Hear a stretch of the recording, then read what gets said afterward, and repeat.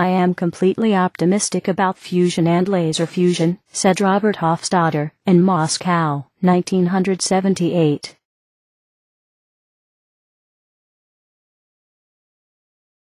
I met Hofstadter, says Stefan, in Moscow, Russia, in the late 1978, during the conference on the laser-driven controlled thermonuclear fusion.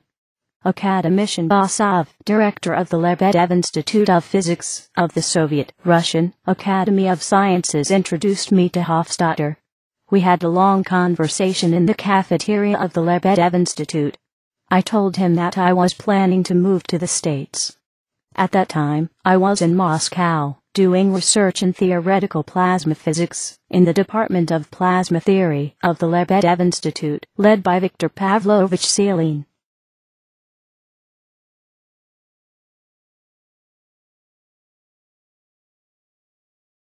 Robert Hofstadter and Keith Brockner, says Stefan, had worked for KMS Fusion, a private company for the research in laser fusion located in Ann Arbor, Michigan. At that time, I could have not known that in the mid-1983, I would be working with Keith Brockner on the inertial confinement fusion at the University of California in La Jolla, UCSD.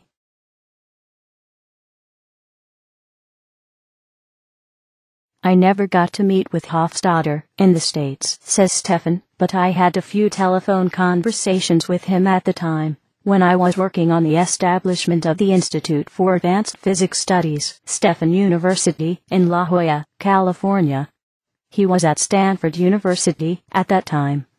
I remember in one telephone conversation he said, "Keith knows all physics." I was happy to hear it, because I worked with Keith, and I was acquainted with his mighty research skills.